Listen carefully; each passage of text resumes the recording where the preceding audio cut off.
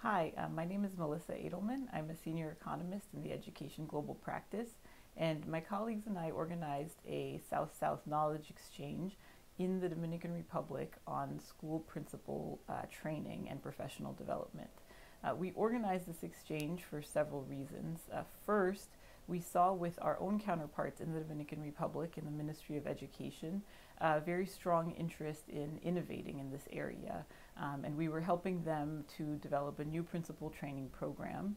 And at the same time, we saw that several other countries in the Latin America region were either innovating with new forms of training, new approaches, and then at the same time, other countries were starting to think about it, but had yet to start developing their own programs or policies.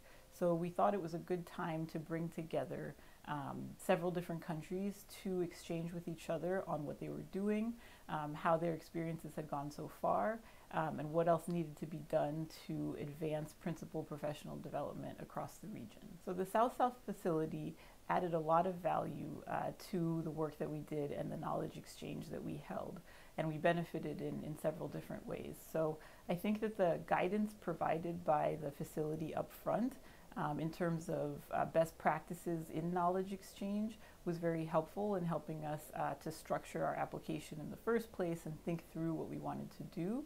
And then we were able to work closely with the team both to get examples from other countries on what had worked well and what hadn't, and then also develop ideas for our own knowledge exchange in terms of everything from who to invite and how to structure the different sessions to make sure that the participants really got the most from the experience. It was actually a bit of a capacity building experience for myself and my colleagues, as well as for our counterparts who participated in the knowledge exchange. We learned quite a bit about how to do that because it was our first experience organizing a knowledge exchange.